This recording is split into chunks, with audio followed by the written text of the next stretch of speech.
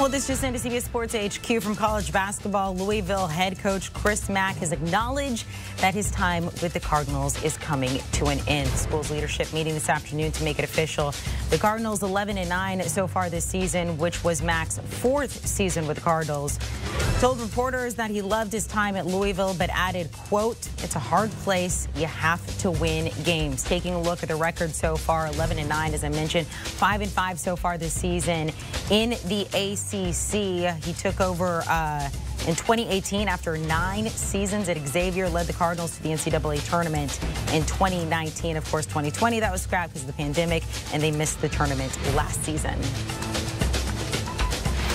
Let's welcome college basketball expert Matt Norlander to talk about exactly what is going on there at Louisville. Matt, I was listening to something you said yesterday, and you're like, look, this is coming. I'm surprised it's even gotten to this point, though.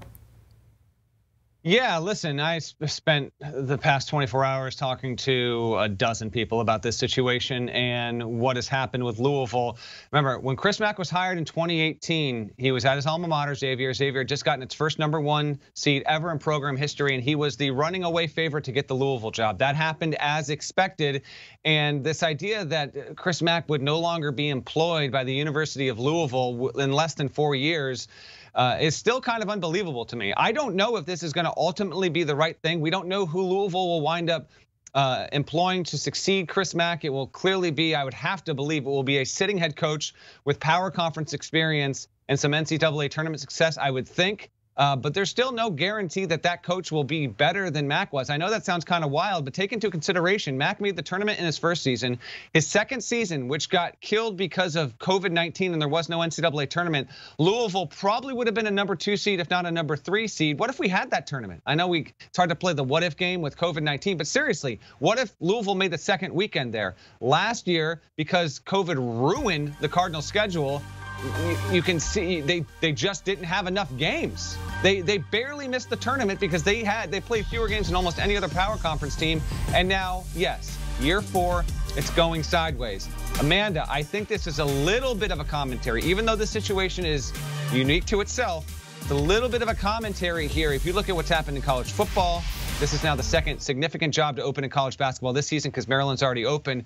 There is a lack of patience with some of these programs, and I don't know if we're ever going to go back. I'm not saying this will be an absolute every season kind of thing, but I think it could be something of a regularity going forward that 1 or 2 power conference jobs could become open before we get to March. I was talking to one sitting head coach in a power conference earlier on Wednesday, and he said, you know, when it gets bad like this, when the milk goes bad, when the situation spoils, a lot of guys just, if they're going to get paid, the situation's just not worth it. Cut ties, move on, because living in that kind of toxic environment with the fan base, for a lot of people, it's just not good for their mental health. And so Chris Mack is out after less than 4 years, and Louisville will start a search soon without a sitting athletic director or a sitting president. Well, without all of those positions there, and I agree with you. I mean, we're seeing that across sports in general. People move on very quickly, short attention span and short patience there. When it comes to Louisville for the rest of this season, what can we expect now?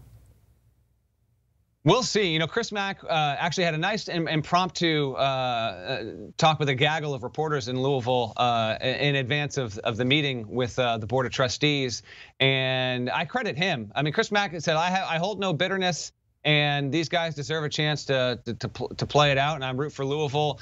And he was kind of alluding to the situation with this team and these guys. There's no telling if they'll rally around this or not. We bring up, this is what's happened as of late. Again, the only win at home against Boston College. Louisville's schedule going forward, I mean, the ACC is down, Amanda, but this is an 11-9 team. And the next games are at home against Duke, tournament team, home against North Carolina.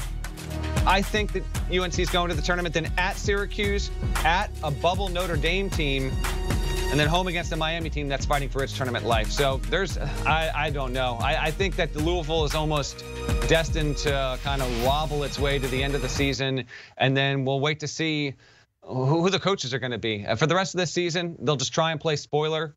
it'd be something of an incredible story if the Cardinals did wind up rallying and we looked up and they went from, say, 11-9 to 16-10 3 weeks from now. But there's not a lot of indication that's going to happen. You said at the beginning this was possibly a little premature there for Louisville to go ahead and do this.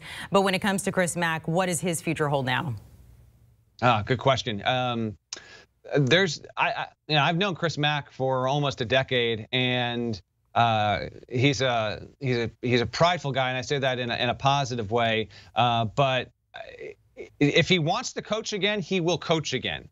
He's 52 years old. He's got 15 plus years ahead of coaching ahead of him if he wants it. But it's hard to say right now, here in the moment, what his future will hold. I don't think that if he chooses to be a head coach again, that job would be at a top 30 level kind of job after the way that this went right here and now.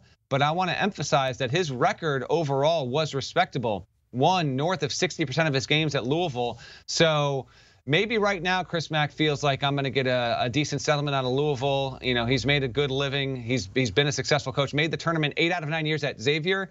And for the next year or two, you know, he's often been public about how wonderful a relationship he has with his family, his daughters, his young son. Maybe he wants to do that for a couple of years, and he looks up when he's 54, 55, and he's got an opportunity at a solid job, and he wants to get back in. I can see that happening.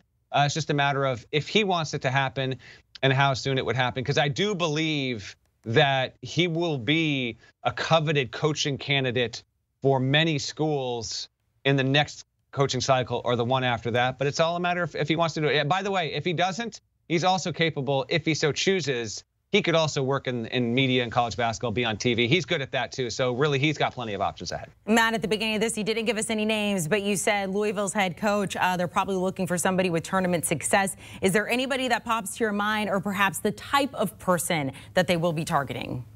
Right. So yes, obviously you're going to start seeing wish list candidate stories like that. We will have one up at CBSSports.com. That I want to be clear. It's an assembly of names that Louisville should consider. I'm not saying any of these people will be the one that gets the job, but to me, a couple names that pop out.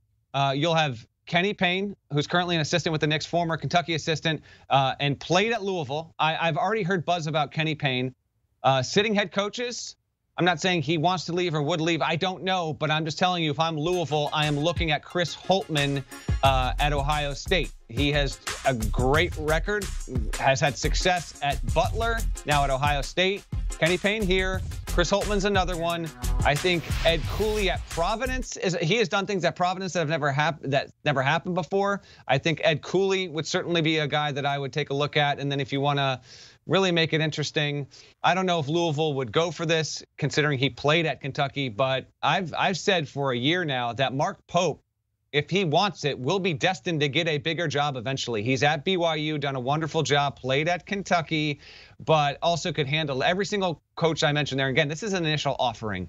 I think they could all handle it. I will say with confidence that I don't think guys like Scott Drew, Mick Cronin, Matt Painter, Bruce Pearl, I don't think any of those four, I would be surprised. I'm never going to say never, ever, but I would be surprised if any of those four names wound up coaching at Louisville next season. Matt Norlander, we appreciate it there hopping on with this breaking news. Chris Mack, his time at Louisville has come to an end. Of course, you gave us a heads up on that yesterday. I'm sure there will be more about this on Matt's podcast, the Eye on College Basketball podcast. Make sure to download and follow.